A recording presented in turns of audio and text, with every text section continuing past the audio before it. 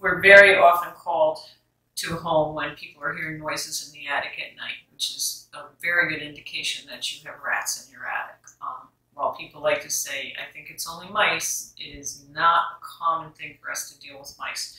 The rat population has been on the rise in this area for about 10 years now.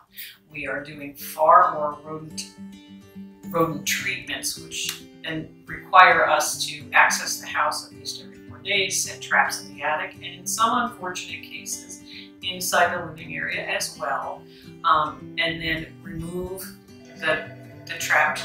We use snap traps to kill them because we want a quick kill, take them out of the house, set up tamper-proof bait boxes outside.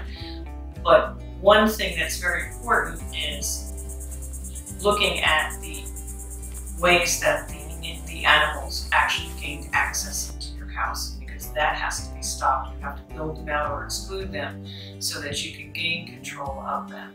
And at that point, you can go on a maintenance program very simply, but it's a matter of getting the rats out, and that's a time-consuming process.